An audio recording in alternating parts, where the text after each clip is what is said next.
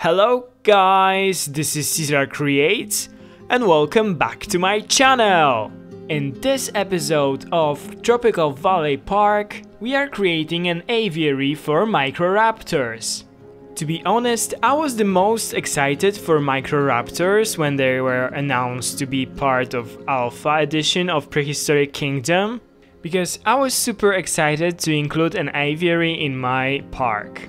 I mean, we are not very used to the aviaries in games like this. I mean, we didn't have aviaries in Zoo Tycoon 2, we don't have them in Planet Zoo, we didn't have them for long in Jurassic World Evolution. They were added in one of their updates, but this one wasn't a customizable one, just as the one that we have in Prehistoric Kingdom.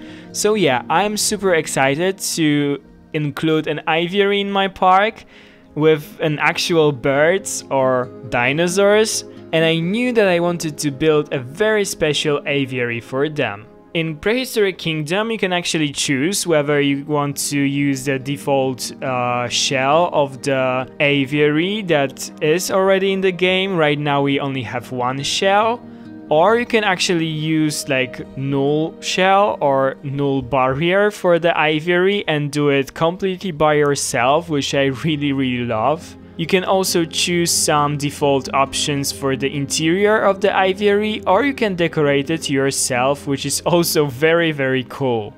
Today I decided to do it completely by myself, so I chose the null options. As you can see, there are only those two dead trees, I mean the branches that you cannot delete, but they really fit to my project at the end, so I don't mind them at all. I knew that I wanted to build an actual aviary for them. I saw many videos here on YouTube by other creators who decided to build more like houses for them.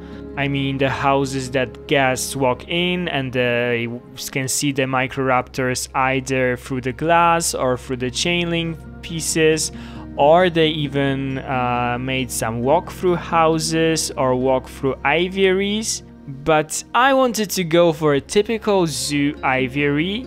I also thought that letting guests inside of it would be a bit dangerous to actual guests because those are little predators, and I wasn't sure how they will act when their actual guests are inside of their cage. So I didn't want to risk it, and I went for an option where the guests can only see them from outside of the chain link pieces. We are building this park in Tropical Valley, so I figured out that the temperatures are rather high in here, so we don't need to build any house or any, closed space for them when we can control the temperature. The normal traditional aviary would be just enough for them, because I think that they wouldn't mind the weather that we have in this biome. I also wanted to use new chain link pieces that we got with one of the updates for the alpha. I think that they are really cool. I will be playing with them a lot in this build. Honestly, this is something that I'm missing a lot in Planet Zoo, so I hope that they will be added at some point, because it gives you so many opportunities to build. And I also have problems how to make habitats for animals that are, climbers or that are jumping high without building actual wall that has 4 meters, because normally in zoos they'll have some netting above or chain link above to prevent animals from escaping. And we are currently not able to build something like this in Planet Zoo unless you use, ropes or some materials like this. But yeah, I would love to have chain link pieces in Planet Zoo. So I am very grateful to the Prehistoric Kingdom team for adding them to this game.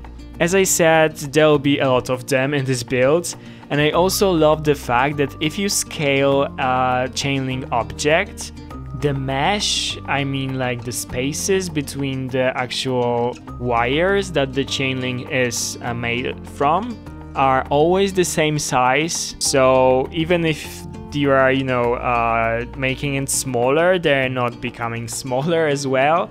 So it's really easy to, you know, make very detailed build with them, because you can scale this piece and, you know, fill in the gaps without worrying that, you know, they will be looking any different. So yeah, this is a very important little detail that wasn't missed, and I am so glad, because thanks to this I was basically able to build something like this.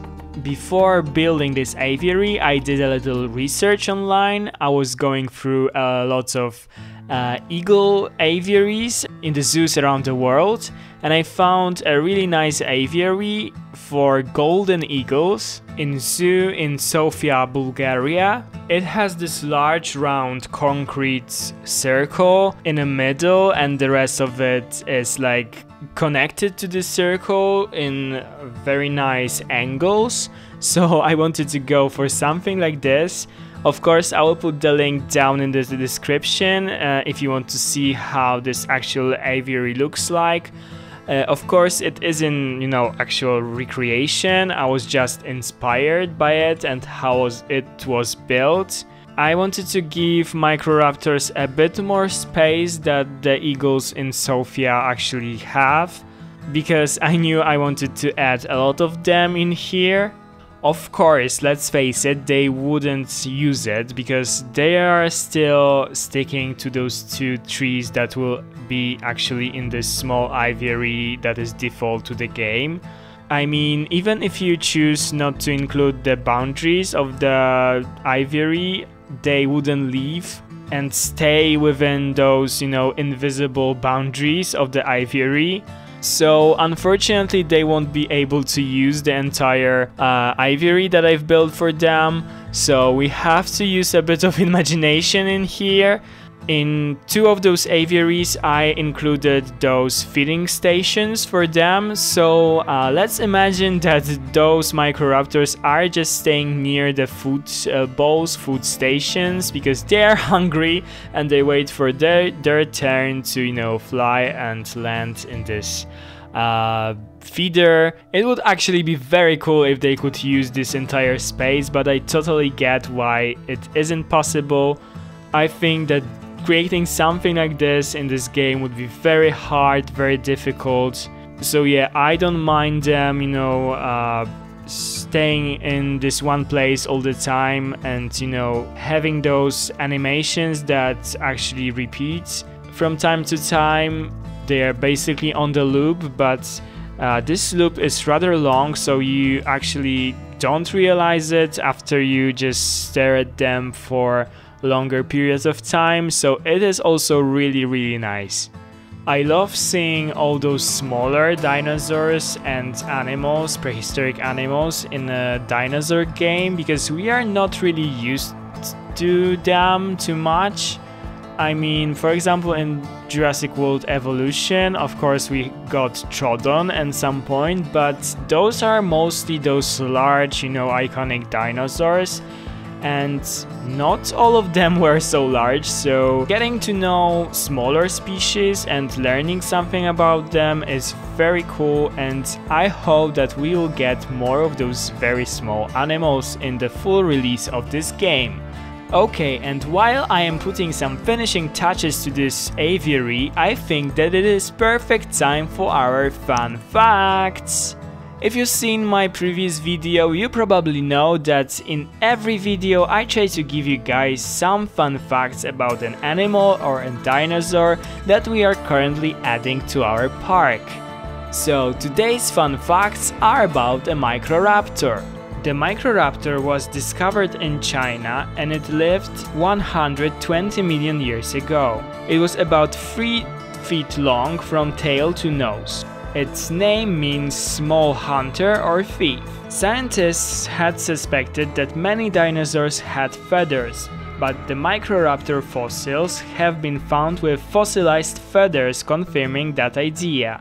Feathers covered the Microraptor's body, and the animal even had feathers on its legs and feet. It is believed that the Microraptor had actually 4 wings, because the feathers on its legs also served as an additional pair of wings. Scientists, however, think that it probably couldn't soar in the sky like modern birds, but that it could glide from the tree branch to tree branch. It had large eye sockets, which means it had probably a very good sight.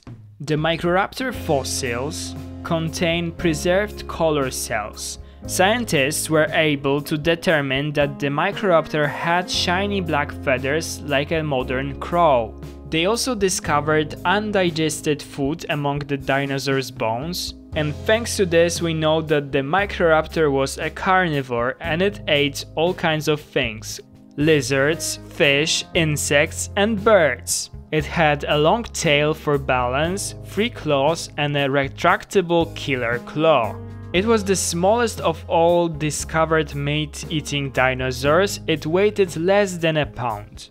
And now you probably understand why I didn't decide to make this aviary a walkthrough for guests. The Microraptor had claws. It had the retractable killer claw. It was a carnivore, so I wouldn't risk it. It would actually be like, you know, letting the guests go into the cage of eagle or any other bird of prey.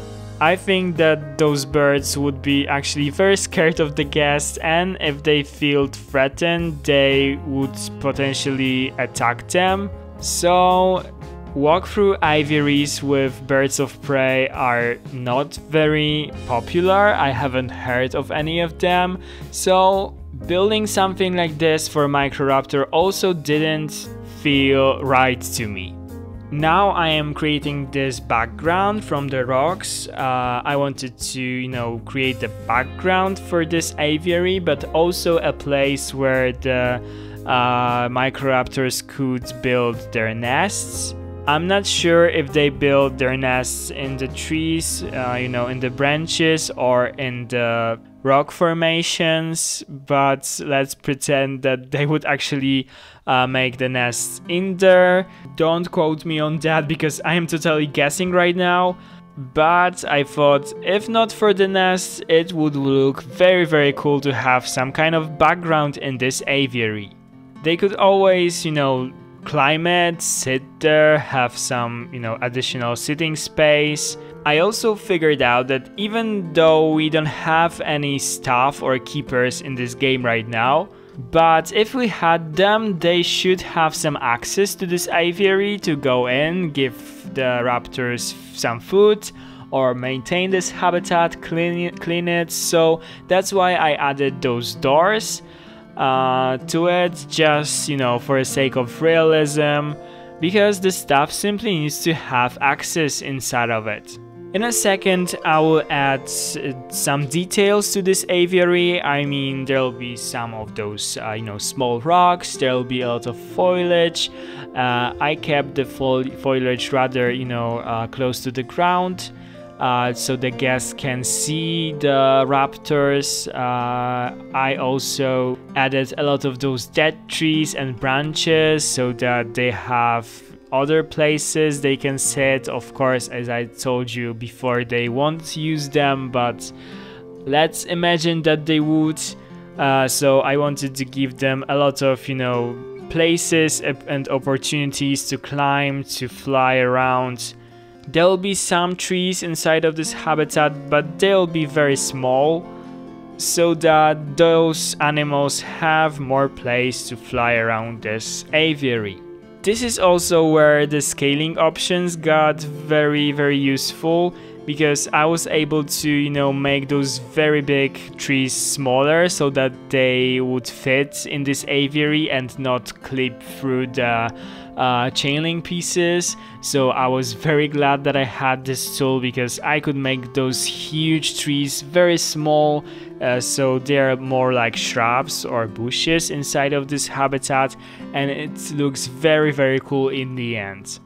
After finishing the interior of this aviary, I will also add additional fence for the guests to prevent them from, you know, sticking their fingers inside of this aviary, because basically those small Microraptors could potentially bite them. So to prevent any harm to the guests, I decided to add this, you know, very nice glass fence that we have in the game. I think that it looks very nice and it doesn't like affect the view for the Microraptors where guests are watching them, even if they, for example, you know, fly or land very close to the net, they will still be able to see them. Okay guys, this is all that I have for you today. Please enjoy the rest of this speed build and stay till the end, because there'll be some cinematic shots where you'll be able to see the Microraptors in their aviary. Please subscribe to my channel if you haven't already. And if you want to see me build habitats for Lambertosaurus and T-Rex, because those are two dinosaurs that basically are left for our park. Please give this video a big thumbs up if you enjoyed it, and ring the bell if you want to be notified every time I upload a new video. Comment down below if you enjoyed this video or if you have any recommendations for my future videos. Thank you guys for watching, have a wonderful day, and I'll see you in the next one. Bye guys!